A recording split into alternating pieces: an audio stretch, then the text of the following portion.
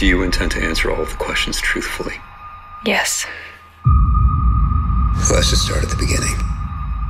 I was attacked. Did you recognize your attacker? Was it somebody that you knew?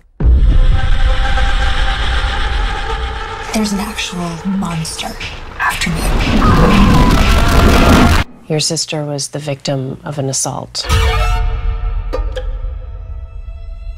Were any of the injuries attributed to this assault self-inflicted? What? The results of your toxicology screening had cocaine, MDMA, and methamphetamine in your system, in addition to the alcohol. If you lied about the whole thing, I will lie with you.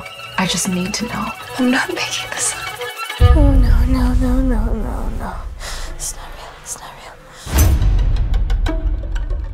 The DNA evidence from the crime scene came back inconclusive. I'm not crazy. I didn't make this up. Say that you were confused, that you're sorry, and we'll close the case.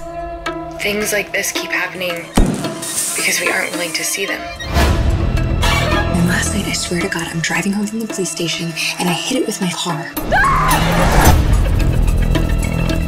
Monsters are real. The monster that did this to me is still out there. All of these women are running or dead. It will be back.